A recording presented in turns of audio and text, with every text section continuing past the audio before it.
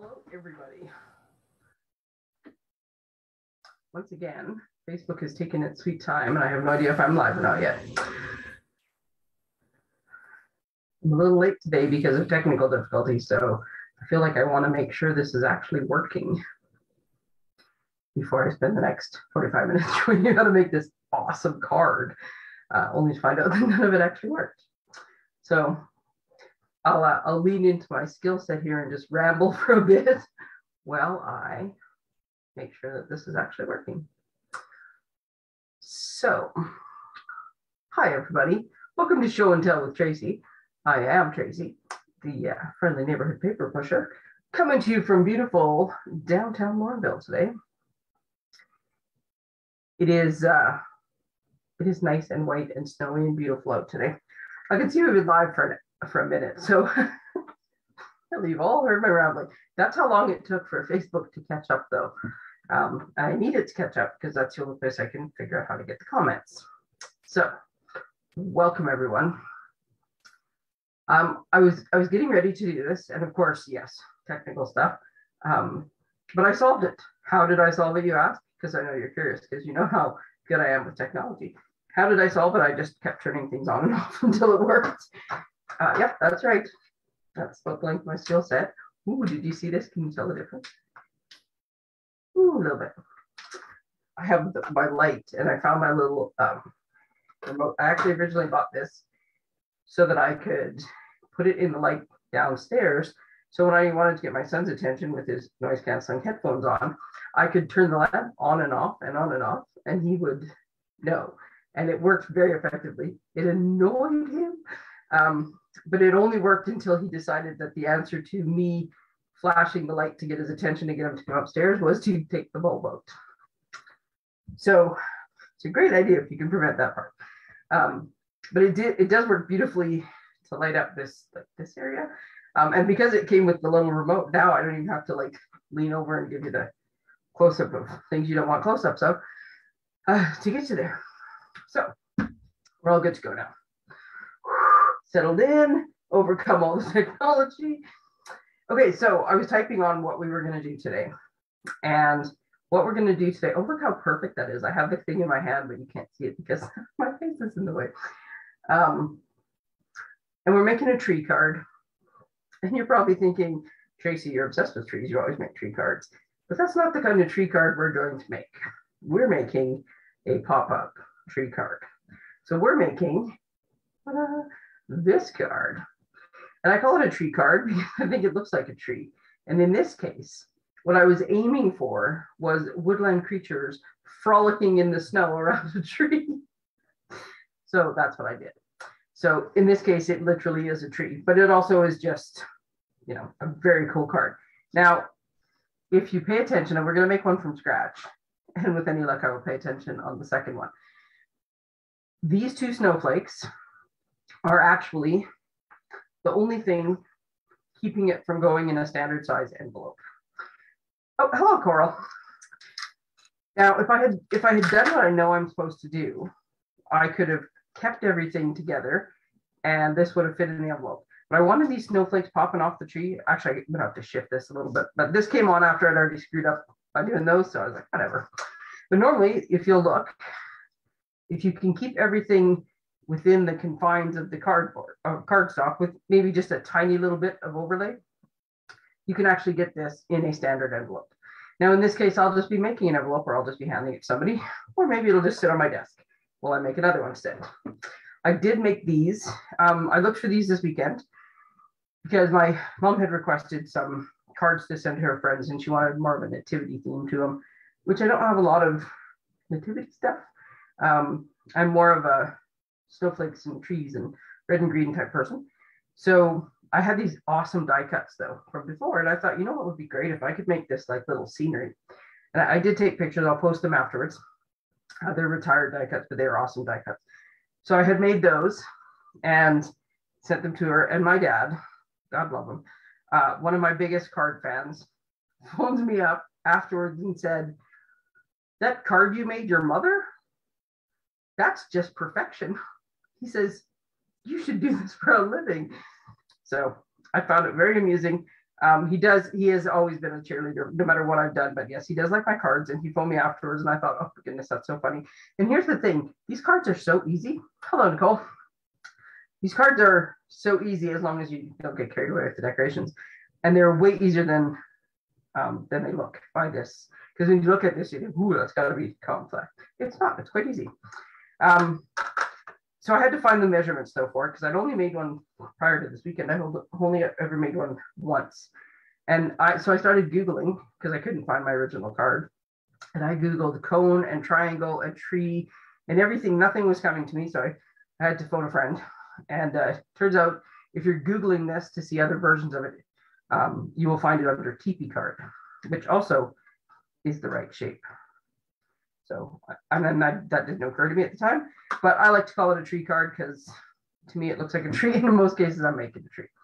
So this is the card flat, lots of decorating, and the only thing you need that is not like in your card room already is these little Velcro, or I'm going to make the other card with magnet, little closures so you can make it. Anyways, love these cards, lots of fun to make. So I'm going to show you how from start to finish. I also did consider on my to-do list today, I thought, well, I'm going live. I have to clean my desk off. I did not clean my desk off, mostly because I was doing lots of other things and getting distracted. And because, let's face it, this is what my desk always looks like. And when I first set the camera up, you could actually get a wider shot of my desk. I realize now the camera screened some of it out. So that cleaned up my desk for me very nicely. Okay. Perhaps I could have cut something ahead of time, but I didn't. Here's my massive paper cutter on my desk. So I'll just do what I normally do and just move everything over a little bit. Okay, so what we need for this card is 3 sheets or 3 pieces that are 4x4 of our base cardstock. So in this case, I'm going to use Evening Evergreen, and you have leftovers, but you can get them all in one piece. So basically I cut off a 4-inch strip to begin with. Oops, I forgot which one I cut. And then I just cut off the other one because I'm trying not to waste. I cut this piece, I just cut as 4 inches, and then I'm just going to go trim. It's a little wider than 4. I keep doing this. I'll do this like 4 times because I'm talking and distracting myself.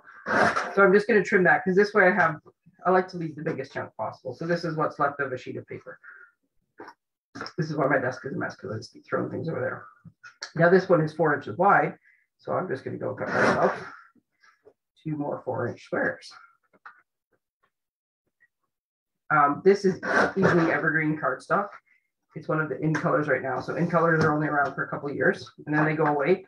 But I so love this green. Oh, love it. So I'm hoping that about every 5 or so years, give or take, I think, Stampin' Up! Kind of looks at the colors and make sure they're on trend and which ones have been popular and which ones haven't, and does a little bit of a color refresh. And I'm hoping they wait until 2023, which is when this color would be set to retire, so that they can decide to keep it as a regular color and not actually retire it. Because, oh man, I love this cardstock. Okay, so we've got 3 pieces that are 4x4. I'm going to take out my scoring tool, and remember, the dark blade cuts, the light blade scores. You don't want to be making that mistake. And because I'm scoring, if I was going to do a whole bunch of these, I would actually take the cutting blade right out so that I don't screw it up. So as you can see, I am lining up on my instructions, I put score tip to tip. Now that made perfect sense to me. I'm not sure if it makes sense to everybody else, but it makes sense to me. So what I'm doing is I'm lining the very opposite points up in the little groove of my scorer. And I'm scoring from tip to tip on all 3 of them. We're gonna cut tip to tip as well, but in this case, we're just scoring. And I figured out that once you get it, you have to, landmark with that, so that when you drop this thing on you, you don't knock it. When I was doing it on the weekend, I must have lined the thing up 5 times because I kept having my fingers too close, and then I would go to close this thing, it wouldn't work. So as far back as you can will save you some grief. Okay, oh, here, while this is out. Okay, now we are going to cut. So this is our base. That was it. Then we're going to cut, magic of TV, a piece that is 3 3/4, and I'll post these measurements afterwards. It's pretty easy though. This is 4x4. Everything else is 3 3/4 by 3 3/4. And then there's one extra piece if you want, which I'll show you in a minute. But yeah, 3 3/4 by 3 3/4. This white cardstock, oh, and I forgot to put it on the other one, I think I did, is just to go in the middle so you have somewhere to write. And you do have lots of options. Now you also want some pattern paper to go on here. So again, this is also going to be 3 3/4. Now I have seen so many great cards made with scraps of DSP that I'm not worried about the fact that I am not fully utilizing. I picked 6 by 6 paper, so I'm going to have lots of leftovers. But believe me, there are many cool cards that are going to be able to be made with these things. So I need 2 of these squares that are cut as 3 3/4 by 3 3/4. If you've ever attended my friend Vera's Mystery Monday, she'll give you all sorts of ideas for what to do with little chunks of DSP. A lot of the mystery cards have little chunks of DSP, and there's all sorts of things you can do with them. Okay, so we have 2 squares of that. Now, what I will show you is when I did mine, I wanted it, like I said, this was simulating a tree. I can't remember what theme we used at the very first time I made this, but I know it was like birthday or something totally colorful and different. And we didn't put DSP here. I wanted the whole thing covered. So as you can see on this one, I only put a chunk of DSP here, and that same little chunk is on all 3 of these points. When you put your cards together, you'll notice that all of them are put together the same way. So I put this little chunk here so that when I closed it, it would be covered here. If not, and I'll show you when we get to the other one, you would have just plain cardstock there. Now, that's not the piece of paper I want. The other option you have is, so mine is cardstock all around. And again, that was by design. I wanted it to look like a tree. Let's see if this just happens to be the right size. Nope. That would be too easy. So you can put cardstock all the way around. You can also put one of these white panels that you cut to put on the inside. That was from the, you know how I know I didn't put it in the other card? Is because I can see the cut pieces sitting on the side of my desk. That's how I know I didn't put it in there. So you can use, oh darn it, see, I have all these little scraps. I have no fear of scraps. They will get used for something. Ooh. Oh, cool. Yep, should have planned that ahead of time. I thought I had grabbed the right piece of paper, but I didn't. And so now I'm trying to get one that I want to go in there. And all of the strips that are left are 2 inches wide. And I need one that is 2 1/4. So this will work. Okay, so if that's the back side, then that's the back side of one of these pieces. All righty. Are we still following along? Okay, there we go. So I'm going to use this one just to give it a little bit of fancy. So if you would like to make them, and I'll show you the difference before we put this one on, but I'll prep these anyways. So you also need 2 pieces that are 2 1/4 square. And somehow I cut one of these wrong. That does not match. Get that one out afterwards. I think I only need 3 of them anyways. Okay, so I'm going to move that out of the way, because if you're using if all you have is your trimmer, then keep going with it. But I have a little mini guillotine that I absolutely adore, so I'm going to use it to cut my other pieces of paper. So now these 2 pieces of paper that we cut, we are also going to cut the same as we scored the other ones. We're going to cut these though from tip to tip. So we're going to line those up, guillotine down. Now, depending on the pattern of your paper, you might want to keep track of how you cut these and match them so that when you put them around the sides of the tree, you don't end up with some like really bad clashing or something. In the case of these ones, they're all just a really cool pattern. They're fairly subtle. I would imagine if you had a bigger pattern or stripes or something like that, it would matter a lot more. 1, 2, 3. Yeah, I'm pretty sure I only need 3 of these. And since I cut this piece of paper wrong, the unfortunate part of this that I measured before I made these little triangles the first time, and let's pretend I cut that right and I just cut it in half, is you can almost get away with a 2 by 2 square. There's just this tiny, tiny little corner that shows up with a 2 by 2. So I made it 2 1/4, so I can make that one work. All right, there we go. We're done cutting pieces. So we started with our 3 pieces of cardstock, 4x4 that we scored down the middle. We cut 2 pieces of DSP that are 3 3/4 by 3 3/4 that we cut down the middle. Our 1 piece of white cardstock that we same dimensions as the DSP, and then a couple little squares. Now this is how quickly this card is going to go together. We're going to fold on the lines we just made. We're going to fold these in half, and we're going to score them. And you do want to burnish the edges, or I said score, sorry, burnish.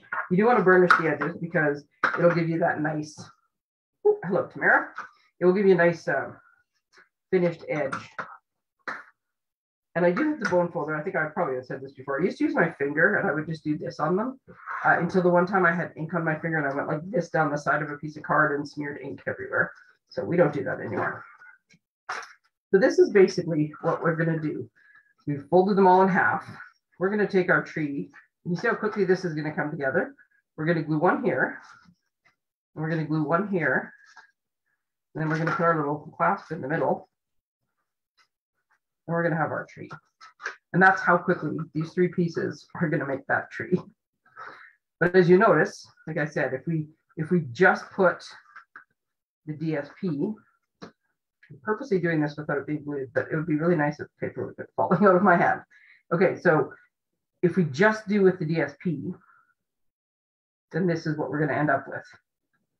We're going to end up with DSP here and a green triangle here. Now this is not bad. I mean, this is a pretty piece of paper. By the time you're done, you cover most of it up. So if you want to see a bit more of the cardstock, it's totally fine to leave that. On the one card I made, I left one corner blank just so it was really obvious which one had the joint, the catch on it. If you want to make them covered, you need to put, like I said, you need to put a little bit of a triangle on the one side so that when your other piece goes over top of it, that's totally not the right way, just a minute. When your other piece goes over top of it, now you have one. So mix and match your DSPs if you want. There is not actual a rule that says everything has to be the same. Except on my tree, I wanted the look of a tree, and I made it the same color, all the pieces of DSP. But that's fine too, right? These are 2 colors that sort of go together, or patterns that sort of go together. It's almost like one's a bigger version of the other. If you were using, I will glue this down eventually. If you were using more solid colors, you would see the difference. And like I said, if you want, you can put your white cardstock as well, if you want to be able to write right on the outside of the card and be able to see it. Now, what I did with this, if I had done it correctly on the first one, is I did not put the white cardstock on the outside. Like I said, I have my, animals having their happy dance around the tree. So all the sides are covered with the same green and then full of nice little animals. And so what the intent was on the inside of the card was to put these green pieces, which I forgot to glue in the first time, in here. So then you could write on the inside of the card. And then when you were done and closed it up, you'd know it was in there, you'd see it, but you wouldn't see it on your display. So that's what we're going to do with this one. So I doubt anybody is crafting along with me as I go, because if you are, best of luck to you. Because I didn't tell you anything ahead of time and I tend to just go really quickly, but let's pretend. So let's say you picked your paper. What we're going to do now is put it all together. I'm going to use 2 different seals. You'll see that as we go. So silicone mat always underneath me so that when I go off the edge of these points, I'm going off of it onto the silicone, which is much easier to get it off of than the wooden desk underneath. Tamara's into the crack again. Now, I will show you something before I stick this down again. You know what I just realized?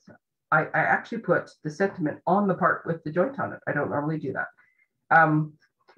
You want to try to line your thing up, like center each piece when you go.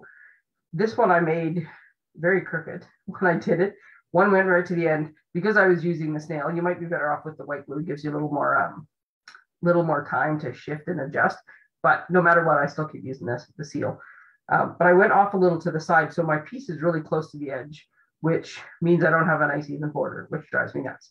But I did put the adorable fox who's having a nap underneath the tree. In my world, that's exactly what this is. He's napping under the tree.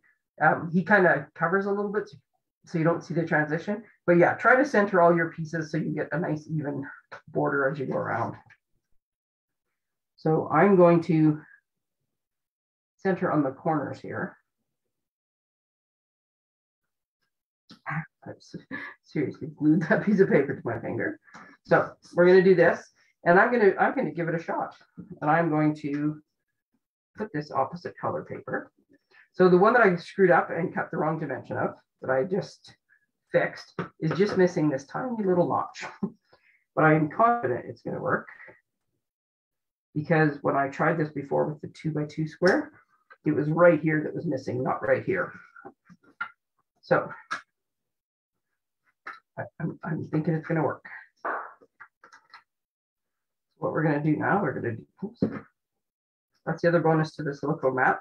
If you're not paying attention and you don't, when you're using this seal, you want to kind of tip it to break the adhesive. It's a nice strong adhesive. If you don't do that and it sort of bounces back a little bit in there, your silicone mat is the perfect way to get it started again, because it catches. So you can just run a little bit on there and it will start. I'm just going to glue that backwards. Now, if I had glued that backwards, it really wouldn't have been the end of the world. It all is just personal taste. But then we'd have just had this cool little green corner in one of the corners. One of the reasons my snowflakes go on the other one, the reason that it's sticking off, and I knew as soon as I did it that it was not going to be able to fit in the envelope, is because when I tried to pull it off, I ripped the paper underneath. So I left it. That's why I didn't fix that one. But you could attempt to take the paper off if you did glue it on wrong, but just say you did it on purpose. You can alternate these papers. Quite the crowd going down my sidewalk right now. Sorry, I'm easily distracted. Squirrel. You can alternate these papers so that when you look at the tree, they're different. But because there's only, if there was 4 of them, which I might try one of these times, make it more of a cone with 4. You would get alternating, you'd only alternate between 2 of them, like 2 of them are going to be the same. So that's why I just choose to make them all the same. Okay.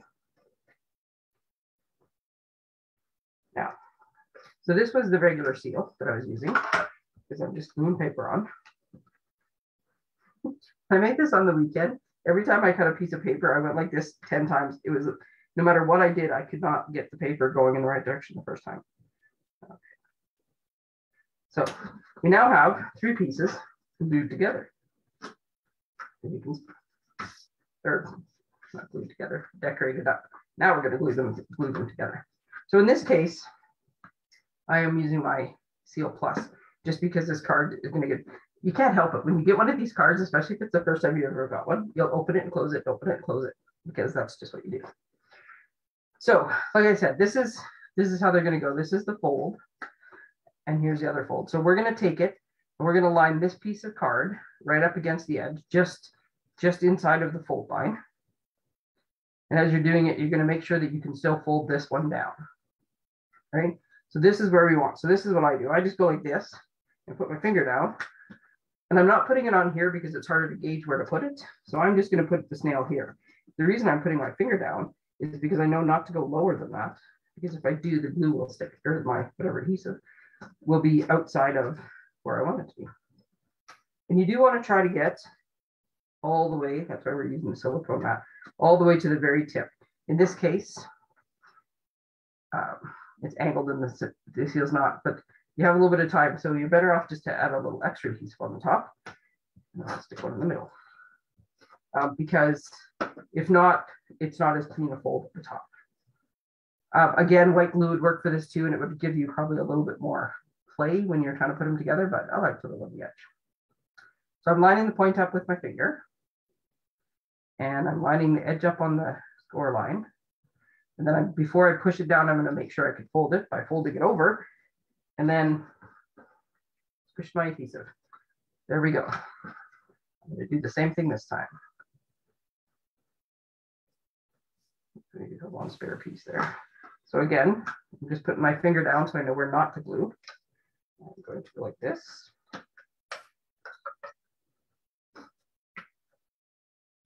For some reason, my Seal Plus is wanting to pull my cardstock off. Once again, I'll just fold that over. So again, I'm starting with using my finger here as a bit of a guide on the point, lining up the points, line up against the edge, make sure I can fold it over. Pull that one a little bit, but that's okay. So I did this one as well. All of the other ones I managed to get even, and then there's always one. See, I did the exact same thing on this one. Look how much difference there is between that and that. Opportunity for embellishment. That's what we got going there. Okay, so now our guy is put together. So on the first one that I made Velcro. And this time I'm going to use these little magnet dots to seal it. Now, I have some skinnier ones or smaller ones that are really, really thin, but I couldn't find them. That would work as well. You could put them underneath the paper, but I find that if you do it underneath the paper and they don't adhere well enough, then you just make a big mess getting it out. Now, the person who's going to do this needs to kind of know that, hey, this is how this card opens. So I don't think it's the end of the world that they see the magnets. Now, because I just had those stuck to my fingers, which was probably not the best idea, I am going to, they all come pre-sticky. I'm sure there's a better word for that than pre-sticky. They're self-adhesive or whatever, but a little extra tear tape on the back, that's not going to hurt anybody. So what we're going to do, because now you see where the card's going together, right? So we're on the side where the card's going to go together. So this, we want this corner to meet the other one. So I'm going to take this corner first, and I'm going to stick one in it. So I'm going to line this up, and I'm going to put it just far enough in. I'm going to squish it down really hard. Now I'm going to take this other one, and I'm going to stick them together with the magnets. And the magnets never line up perfectly straight. I don't know, it's been a long time since high school science. Whatever the ions or whatever it is that sticks together, they're slightly offset. But I think that's fine. If that's where it's naturally going to want to go, don't fight nature. So now we're going to take this. So we've got them stuck together, and the adhesive is sticking up. And we're just going to fold this guy down. We're going to get it nice and squared and lined up, and then we're going to squish them together. So now our magnets are lined up, and we didn't have to fight with them. So now here's what we've got. So we've got our outside of our tree, and we've got our inside of our tree. And this time, because I'm going to try to look like I know what I'm doing, I'm actually going to put the inside back in. I say that, and then I forget which way goes which. Okay. Well, I'll just use this one because it's out. Bit of overkill to put the Seal Plus on the inside, but that's okay. So depending on how much you decorate the outside of this card, it might be easier to write on it before you do this. But because you have a couple layers of cardstock underneath, I think you'll be able to write. I guess I'll report back, because if my mom phone's cursing and swearing at me, I'll know that she was not able to write on the cards. Because you know me, I like my dimensionals. So all of the little scenery that I put on the outside of the nativity card is all popped up on dimensionals. Every piece of it, the entire thing around. I don't think I put anything straight onto the cardstock. But like I said, it's fairly thick, so I think you got lots of room.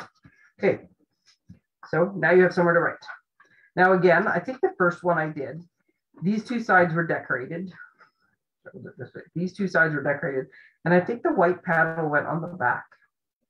So you could just, pop it open right on the back however you wanted. But I figured the opportunity to just decorate this thing up, I couldn't pass it up. So I put the white on the inside. So there we go. Ta-da! Maybe it would be a good idea if I make sure the magnet is stuck together. So there's my tree. Now you just have to decorate it, which, Lord knows, that could take forever. I think when you're going to decorate, in this case, I chose to have the flat side out because I wanted to put this on. You could aim to have it this way, don't do what I did on my first card though, and don't put the closure, because that's the least clean side. Maybe don't put that at the front of the card. So in this case, I'm going to go for, the other thing you'll notice is the Velcro, the difference in the Velcro, there's a bigger gap there. That's part of the reason you don't want to necessarily put that right in front. With these little magnets, there's much less of a gap, but you still kind of want to pay attention. So I'm going to put this in the back, and I'm going to make my tree like this. No, I'm not going to do that. That seemed like a good idea until I realized I'll never be able to fasten my sentiment on the way I want to. I am currently obsessed with this sentiment that says, "Marry everything." So when I made the other one, I just made a couple extras. My plan with this, to decorate this tree, really was to try not to put as much stuff on it as the last one. Yep, who am I kidding? I can hear you all saying that. But I was just gonna, they're all stuck now, I'm trying to use my left hand. I was just gonna make it into like a literal tree and put some little foliage pieces on. So these little pieces are left over from attempting to make, I'm not sure. Oh, I was making the big card with the outside. So it's the huge die, which I've totally forgotten the name of. Thank you, Farah. I see this super cute. I'm gonna show you the back of my head because that's what everybody wants to see.